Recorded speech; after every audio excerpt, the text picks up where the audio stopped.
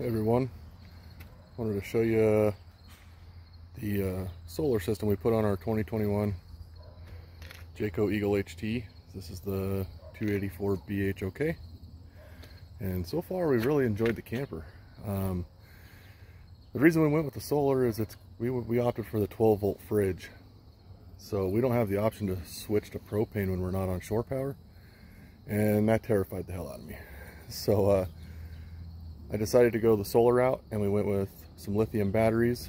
And the solar system I chose was from Rich Solar, and it's technically wasn't listed as one of their RV kits, but it is a kit, and it comes with a mppt charge controller and two 200-watt solar panels with all the wiring and everything we needed.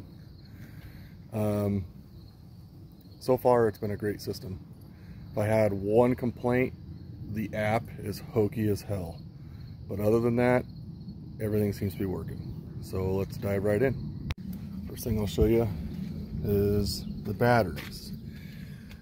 I went with the Lion Energy UT1300s. I actually got a screaming deal on these at a local Murdoch's Ranch supply store. I went with two. Sorry, this is a disaster under here. I got to figure out something with this cord, but I did go with two batteries, and I did move them off of this area. Something about having, you know, $1,500 worth of batteries sitting on the front of the camper kind of made me nervous. So I did move them in here, and I really hate where they're at. So I'm actually thinking about moving them behind the water compartment back there and trying to figure out a way to build a bracket to stack them. But so far, you know, working great. One of the major issues I ran into with this camper was pre-wired for solar, and it was pre-wired for a Go Power system, and in my opinion the Go Power systems are way overpriced for what you get. For the same money, I got two 200-watt panels and an mppt charge controller. The Go Power system at the same cost was 190-watt panel and a PWM, if I'm saying that right, charge controller, which, if I understand correctly, isn't as good of a charge controller. It doesn't do as good of a job pulling all the energy out of the panels. So one thing I ran into was the place that was pre-wired for the charge controller was on the wall behind the slide, and I didn't like that. So I had to find the wiring back there, and I'll show you. I lucked out. I'll show you how I lucked out on that. But then I had to figure out how they wired it in here with Jayco. There's a panel there that I got into, and I could figure out where all the wires were at and then pull them in here. But so far, this charge controller works really well. Like I said, the app that comes with it that you Bluetooth to, it sucks. I'm sorry. This is the exact same charge controller that Renogy was using. They have their own app. The app is identical. You can use the Renogy app with this charge controller. They both suck. So if I had one complaint, that would be it.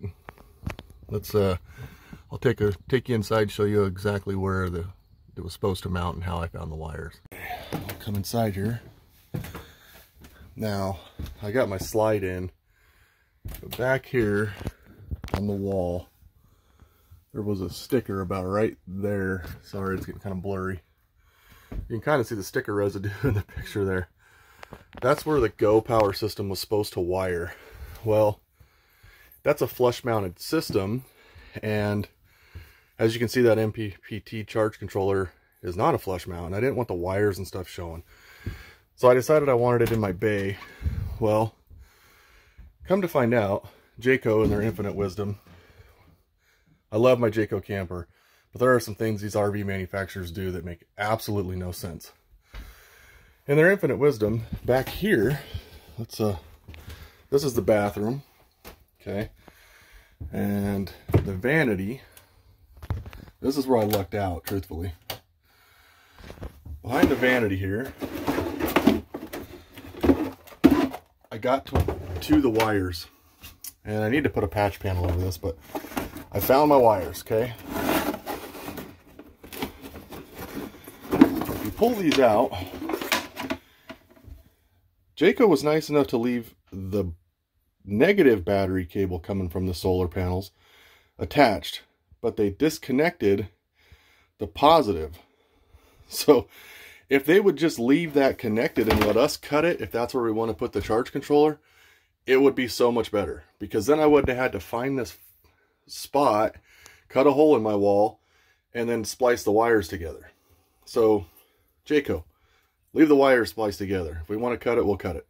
All right, now I'll hop up on the roof and we'll show you the panels and the pre-wired entry point for the where the wires come in. All right, so these are the two 200-watt panels. I did this installation myself. A lot of people put these panels side by side, but I wanted to be able to access the side of the RV a little easier without having to step on the panels. I don't know if this was the best location for them, but it's where I put them. Came with all the bracketry. Looks like I need to add a little more die cord to that one.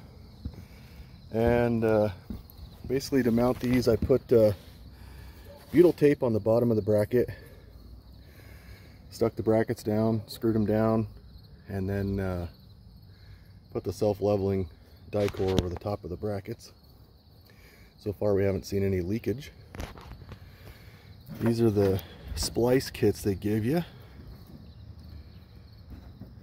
so that you can splice them together. And I have to honestly look back and see if I ran these in series or in parallel. I'm a plumber, so I don't fully understand all that stuff, but I'm sure somebody watching this can tell two negatives together and then the two positives together, and then you run them into the spot that Jayco gives you. Now, if I understand correctly, what the wiring size that Jayco pre-wired this for, I have maxed this out with the amps that I'm allowed. So if I want to add more panels, I think I got to run more wire down to the front of the RV again. But so far, this thing has exceeded everything we've needed to do when it comes to keeping the fridge running. In the future, I would like to add possibly the Go Power inverter, so that we can run some outlets and possibly our TV and that kind of stuff. And at that point, I might need more solar, but we don't do a whole lot of, you know, dry camp boondocking type stuff. So for now, like right now, this thing's been parked next to my house. It's not plugged in. Fridge is still running, and it's been running for 2 weeks, and the batteries are topped off every day. So far, you know, if you've got this pre-wired stuff, go for it. If you're fine with the Go Power system, I mean, you could even order these panels and order the Go Power controller, but I don't think you'll pull as much out of the panels as what you could possibly get if you went with the mppt. But so far this thing's been great. That's a lot of solar for what we use it for, just to keep our batteries charged. So if you have any questions, feel free to ask. I'll try to answer them. Like I said, I'm not a solar tech, but I learned quite a bit just in doing this little project, so ask away.